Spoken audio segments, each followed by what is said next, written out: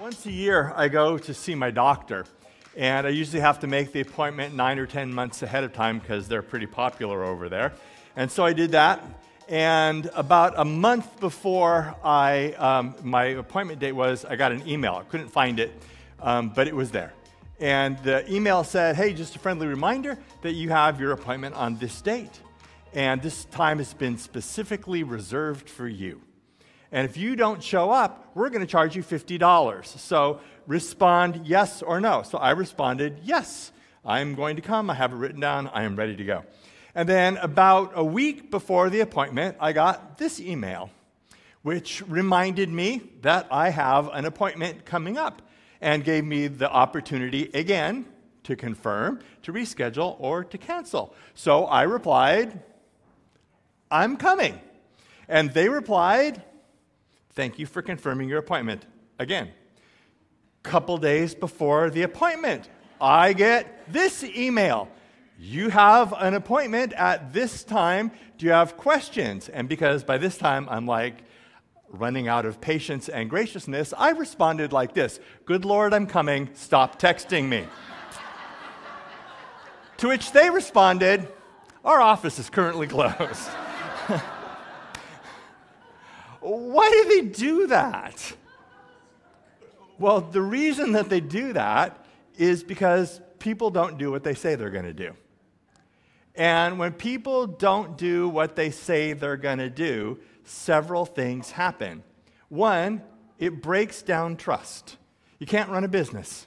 You can't run a medical practice. You can't run a family. You can't have a friendship without trust that people will do what they said they're going to do.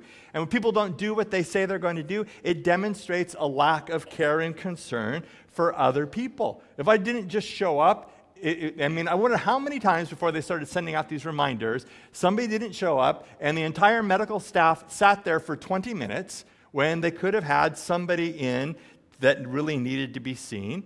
And how often, basically, it costs them a lot of money to reserve a spot that nobody used.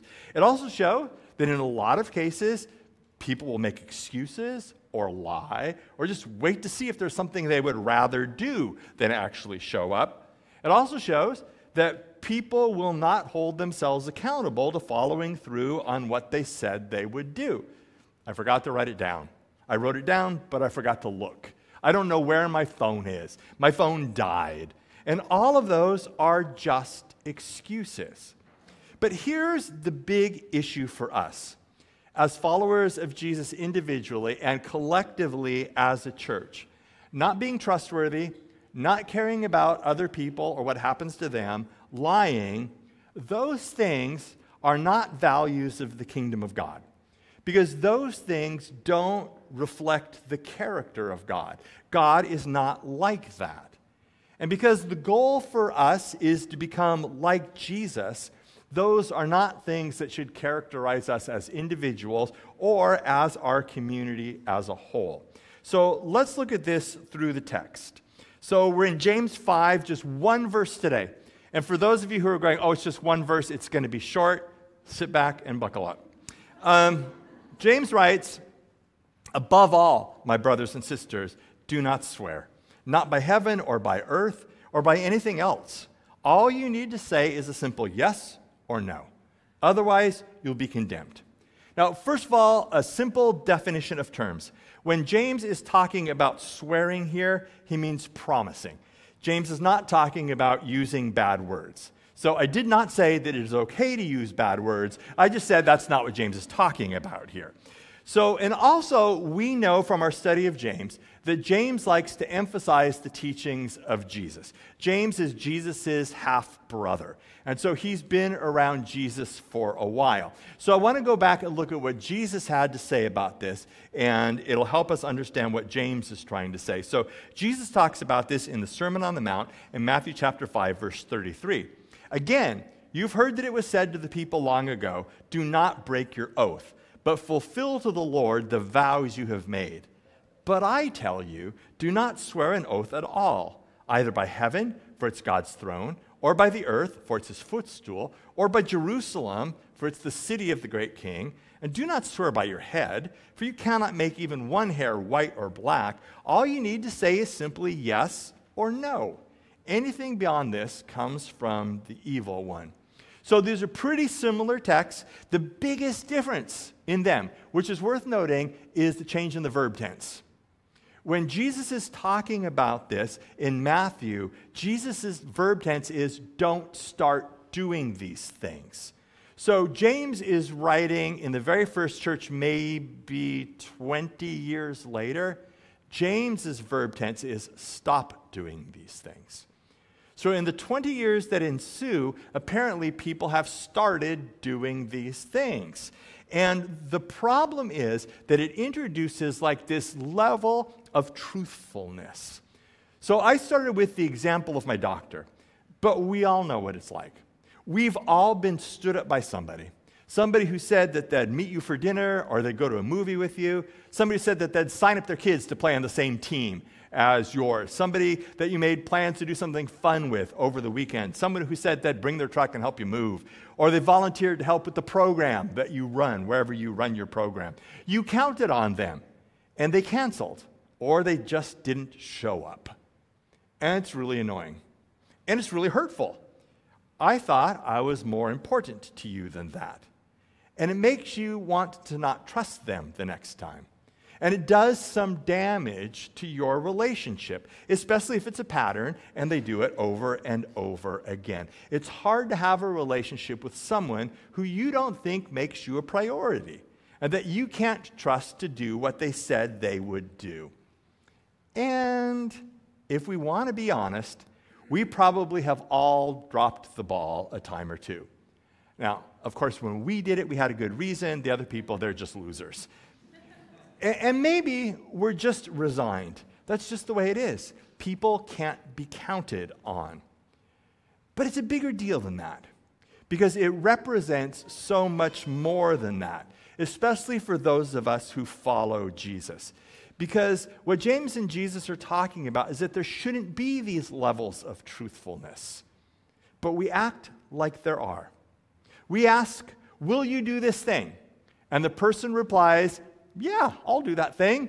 And we're like, I'm not so sure. So we say, do you promise you'll do that thing? And they say, yeah, I promise I'll do that thing. But there's still a little bit of a doubt. So we bring out the big guns. Do you pinky promise that you'll do it? Because now we're really serious. Because if you say something, if you say you'll do something, you can get out of it. If you promise, you can still get out of it. If you pinky promise, you can still get out of it, but the person you flake on will be righteously indignant. You pinky promised. Here's a fun fact. That gesture is taken to signify that the person can break the finger of the person who broke the promise. So keep that in mind next time you pinky promise. But there are levels in the text here too. I swear by my head. I swear by Jerusalem. I swear by the earth. I swear by heaven. I swear by God. All different levels of seriousness. And in that time, in that culture, the only one that you had to take really seriously is if you invoked the name of God. The rest of the time, you didn't really have to keep your promise. But Jesus is like, don't swear at all. Don't swear by heaven, because that's God's throne. Don't swear by the earth, because that's God's footstool. Don't swear by Jerusalem, because that's the city of the great king. In other words, God is in and through everything. And it's like, don't even swear by the hair on your head, because you can't control whether it goes gray or just falls out completely. So you got no control over that. So don't swear by any of it. Just let your yes be yes, and let your no be no. If you say you're going to do something, just do it. Because there can't be these gradations of trustworthiness. You're either truthful and trustworthy, or you're not. And then, did you notice the last verse of both passages? Yet let your yes be yes, your no be no. Otherwise, you will be condemned. Anything else beyond this comes from the evil one. So this is pretty serious stuff. Why? What's the big deal? Because whether or not we're truthful, whether or not we're trustworthy, whether or not we keep our promises, cuts to the heart of what God is doing in our lives, in our community, and actually in the entire world. So James is the pastor of the very first church. He's developing a community for the first time that demonstrates the reality of the presence of God, that lives differently, that lives counterculturally. And if we aren't people who keep their promises, we destroy what God is doing among us. But let's do a little bit of a deeper dive into that, into why promises are so important. So one of my seminary professors was an amazing ethicist, and he did incredible work in forgiveness. Most everybody who's teaching about forgiveness in the church owes a debt to Lewis Smedes. And Smedes said, if forgiving is the only remedy for your painful past, promising is the only remedy for your uncertain future. What? I mean, you get the past thing, you know? I mean, if we don't forgive, then we're just chained to our past. We can never let that go. But what is it about making promises that helps us control the future? And Smedes goes on to say that making promises demonstrates our humanity. Making promises separates us out from the rest of the created order. And keeping promises connects us to who God is. Because when we make a promise, we create a future with someone no matter what life might have in store. And being able to help create the future is freeing. Because when you make a promise to someone, promise, just by definition, is something that's going to happen in the future. When you make a promise to someone, you are saying, I am not controlled by circumstances. I'm free from the tyranny of the culture. When you make a promise, you demonstrate that you are not an animal controlled by your instinct. When you make a promise, you demonstrate that you are not at the mercy of your whims or your biological impulses or your family of origin pathologies. You are not just a combination of X's and Y's that are handed down to you by your parents. When you make a promise and you keep it, you demonstrate that you are a free person. You are a human being. You have agency. You are made in the image of God, and you share the creative power of God because you can create the future along with God. I don't know what the future holds, but today I promise that in 10 years, Deo Volente, God willing, I promise I will still be here married to you. That creates the future. And that's powerful. We know who we are by the promises that we make. You make a promise, you make a commitment at your baptism. You make a promise at your marriage. We make a promise every time we recite the Apostles or the Nicene Creed. You make a promise when you go to school. You made the promise that you would go to class, you would do your own work, and you would not cheat. It's an inherent promise that you make because every school and every college has a code of conduct, and you agreed to that. You promised that you would do that. Smedes goes on to say, I'm well aware that much of what I am and what I do is a gift or a curse from my past. But when I make a promise to anyone, I rise above all the conditioning that limits me. When I make a promise, I say, I will be this person. I will do this thing. When everyone else tells you that you can count on nothing, you can count on me. When you're overwhelmed by what's going on around you, I will be there with you. When we promise to be there, we participate in the creative and redemptive purposes of God. And that's powerful. And that's why when we don't keep our promises, it's so destructive. Because it counteracts what God is doing in creating a new reality. It returns us to the primordial chaos before God brought order. It gives control of our bodies and our actions over to our basest desires instead of our highest and best selves. When we don't keep our promises, it destroys marriages and families and friendships and companies and churches. That's why it's so important to be a person of integrity, to be true to your word, to be trustworthy. And think about this. Our faith is based on the fact that God is trustworthy, that God makes promises and we can trust his promises. In another major world religion, it doesn't matter which one, but I guarantee you've heard of it, there is no promise for the future. When you die and you go to heaven, there's no promise that you get in. It is entirely dependent on the mood of God that day. If God is in a good mood, you get in. If God is not in a good mood, you don't get in. And there's no court of second appeal. Christianity is based on a God who makes promises and then keeps those promises. From the very beginning to the end of the Scriptures, we have promises from God that he keeps. In the very beginning in the garden, God promises to be with us as long as we didn't eat the fruit of the tree of the knowledge of good and evil. Inherent promise there, that we will be in relationship. We broke the promise. But then God calls Abraham, and he makes a covenant with Abraham. The thing that God says to Abraham is, I will be your God. I will be with you, and you will be my people. Moses, centuries later, is out in the desert wandering around, and he sees a burning bush, and God speaks to him in the burning bush and gives him a commission, gives him a job. And at the end, Moses goes, I don't even know how I'm going to do this. People go, I don't even know who you are. I don't even know what your name is. And God says, my name is, and this is the best translation I know of that, I am the God who will be with you. God promises that he will be there. Jesus comes and lives, and when he's getting ready to leave, Jesus says, if I'm going, I promise I'll come back, and then I'll take you to be with me where I'm going. And the ultimate promise is that God is creating a new heaven and a new earth where everything is right and there's total shalom, total peace, total wholeness, and we are being called to live to that. And Peter says, we wait according to his promise. Our God promises that he'll be there for us. And when we keep our promises, we act like God. We participate in bringing the wholeness and the peace of God into our world. I will be there for you. I will be there with you.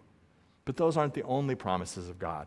God says, I'll never leave you. I'll never forsake you. God says there is no condemnation for those who are in Christ Jesus. God says, I will give you a future and a hope. There's all sorts of promises that God makes, and we know he will keep because truth and promise keeping are at the center of who God is and the community that he is creating. And that's why it's so critical.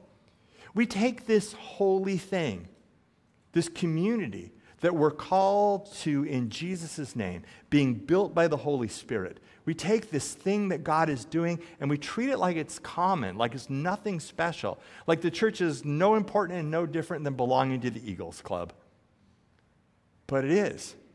It's holy, and it's a trust from God that's been given to us.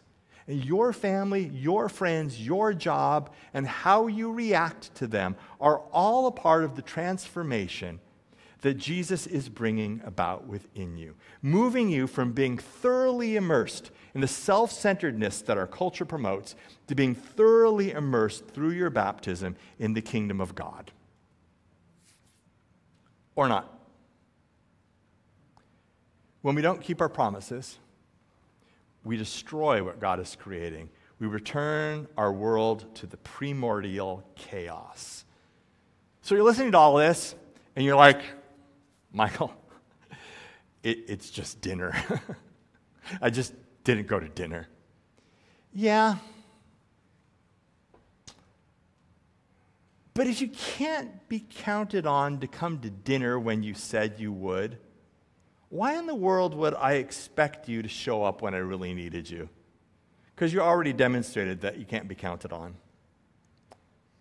But what about extenuating circumstances? I mean, sometimes stuff comes up and we just can't do what we want to do.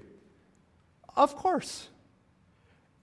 And you know what? This next week, if the Cascadian subduction zone finally lets go, I am okay if you don't show up to greet next week at church. Or if you don't come to my house for dinner. I will completely understand that. But honestly, generally that's not what happens. Generally we don't do something because we got a better offer. Or because we just didn't want to get up off the couch that afternoon. And remember, it's axiomatic. We will create excuses.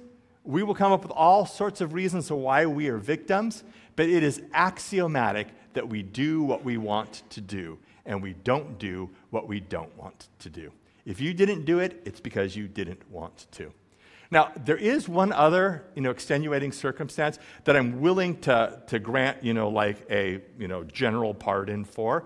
And that is on the brink of the coming cold, flu, and COVID season, dear Lord, people, if you're sick, stay home. Don't come out. It's okay. I still have PTSD from Christmas Eve last year, when it sounded like the tuberculosis ward in here. And I remember leaning next to the person next to me and said, I bet by Wednesday I'm sick. And you know what? I'm a prophet. Wednesday I was sick. You get sick this fall, stay home. We're online. You can't control very many of your circumstances. The one thing that you can always control is your character. Other things will come up. Some things are unforeseen. The one thing you can control is your character. I said I would do it, and I will. But we are all in favor of truth on the theoretical level. But when it comes to actually living truth out, it can be a little bit sticky because oftentimes being truthful creates an awkward situation. We don't really want to create an awkward situation. And so oftentimes, instead of being truthful and creating an awkward situation, it's easier to just tell a little white lie, because who is that going to hurt, right? But here is a verse from Scripture that you should memorize, just like you should memorize the one that Brendan had earlier. It comes out of Numbers chapter 32. It says this, your sins will find you out. It will happen, folks, because everybody that you come into contact with has a smartphone, and every phone has a camera, and everyone is on social media, and you cannot control where your image shows up. And I cannot tell you how many people have said, they told me that they couldn't come, but here they are. And I remember one time, this is crazy. I'm actually glad this happened because it ended up being such a great sermon illustration. At the time, it was a little bit painful, but I was going to go out with somebody. We were going to go have coffee. So I'm looking forward to this. And they called me, and they said, hey, I didn't realize that I have a doctor's appointment. I have to cancel on you. I'm like, oh, no problem. So I'm like, I'm just going to go down to the harbor, and I can meet with somebody else. I drive down to the harbor, click, phone's off. I drive down to the harbor, and here is the person out for a walk with someone else. And I'm like, what? Your sins will find you out. Just keep that in mind. Better to be truthful. But how do you tell the truth if it might end up being awkward? Well, here's a quick example of something that's going on in our lives. So at the end of the month, I'm performing the marriage of a girl who was in our play group when our kids were little. There's about 5 different families. We raised our kids in a commune. You just fed whoever kid was there. You yelled at whoever needed to be yelled at. It was just a thing of absolute beauty. And one of them is getting married this next month. And so she called me, and they're going over RSVPs. And she said, Rachel, our oldest, RSVP'd no, because she's in San Diego and she can't make it. She's like, but can Allie come? Because I haven't heard back from Allie. Well, Allie just started being a nurse, and she doesn't know what her schedule is going to be like. And I thought, the easiest thing to do is for me to say, yes, she can come, just because on the off chance that Allie can show up, then she has a spot. But I thought, you know what? If I say yes, it's probably going to cost them $150 by the time they pay for, every per person cost. And I don't know if Allie can make it. So I'm like, instead of it would be convenient for me to save Allie a spot, I'm going to be like, I'm just going to say no, because that way, at least we're being honest. So I decided to go the middle ground because I'm a covenanter, and I said, maybe. And so this is what she said. She's like, okay, great. So we'll put her down as a maybe, and if she can show up, we'll just drag a chair over to your table. No harm, no foul. I'm like, perfect. I could tell you what really was going to happen, and we were able to work things out. So sometimes just find a way to say it. But if there's something that you absolutely cannot do, you don't need to make up an excuse. In fact, sometimes I think we get in trouble because we over-explain. We just keep talking. Say what you need to say, and then stop talking. Just tell somebody that you can't do it. And you don't have to share everything. So somebody invites you to spend the weekend with them in their cabin in Packwood. You do not have to say, I don't really like you. And I can't imagine anything more painful than spending 48 hours with you. You don't need to share that. Come up with the phrase, something like, we just can't add anything else to the schedule right now. And then stop talking. And if they push you, then it's them being awkward, not you. Can you do this thing? We just can't add anything else to the schedule right now. Oh, come on, we really want you to be there. This is what you do. I already told you that I can't.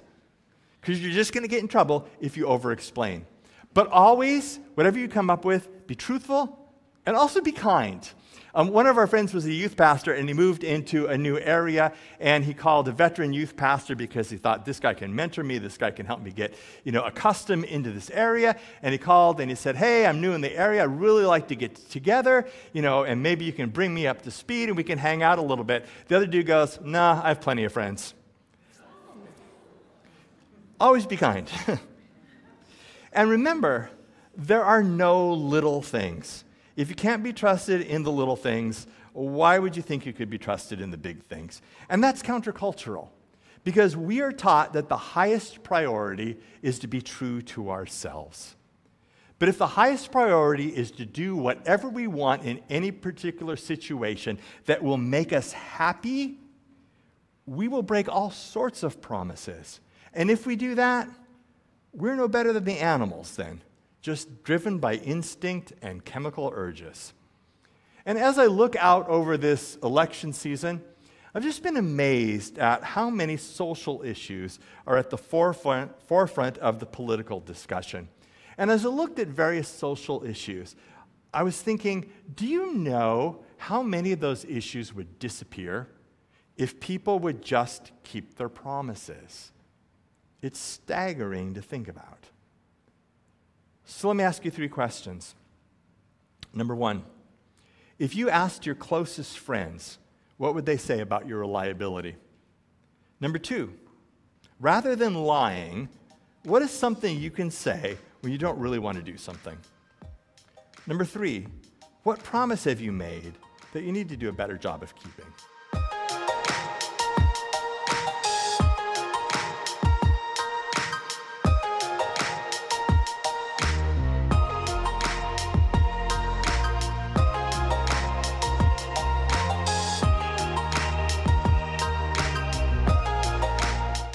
Hi, thanks for watching. The people of Harbor Covenant Church really want you to know the love that God has for you, want to grow with you in faith, and want to serve alongside you, not only to help others do the same, but also to make our families and our communities better.